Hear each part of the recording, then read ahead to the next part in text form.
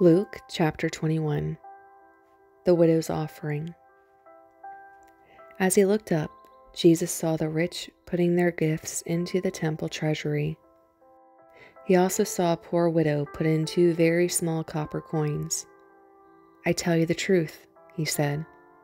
"This poor widow has put in more than all the others.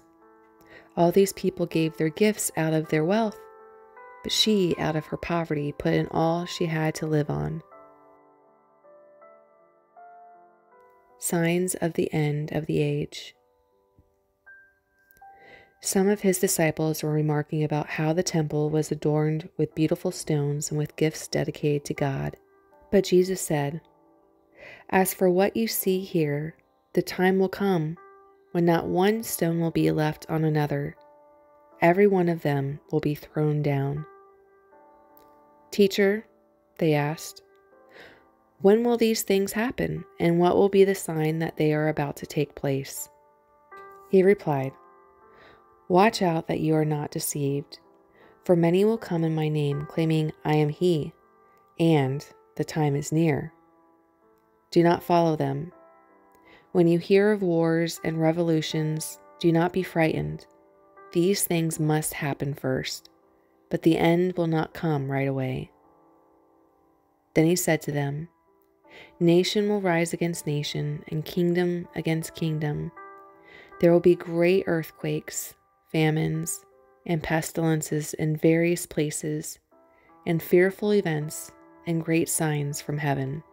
But before all this, they will lay hands on you and persecute you. They will deliver you to synagogues and prisons, and you will be brought before kings and governors, and all on account of my name.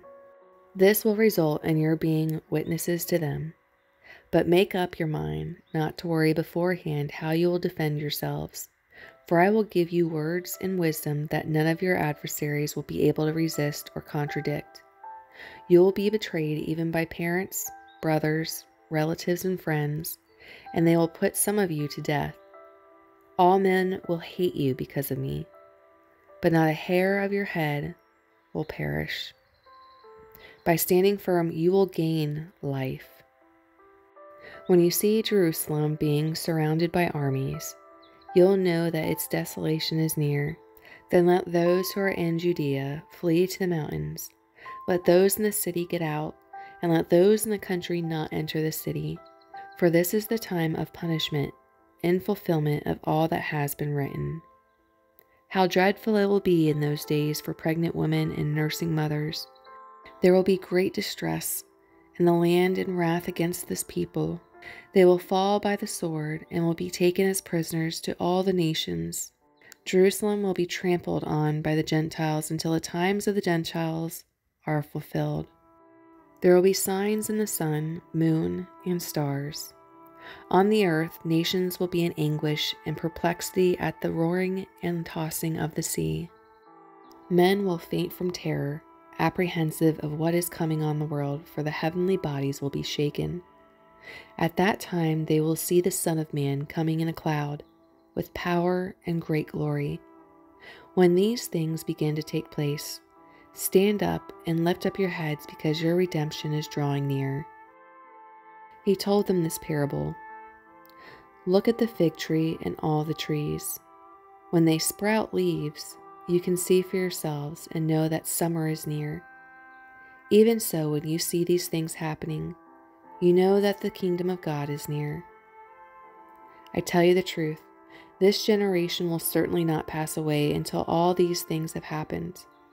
Heaven and earth will pass away, but my words will never pass away. Be careful, or your hearts will be weighed down with dissipation, drunkenness, and the anxieties of life, and that day will close on you unexpectedly like a trap. For it will come upon all those who live on the face of the whole earth. Be always on the watch and pray, that you may be able to escape all that is about to happen, and that you may be able to stand before the Son of Man." Each day Jesus was teaching at the temple, and each evening he went out to spend the night on the hill called the Mount of Olives, and all the people came early in the morning to hear him at the temple.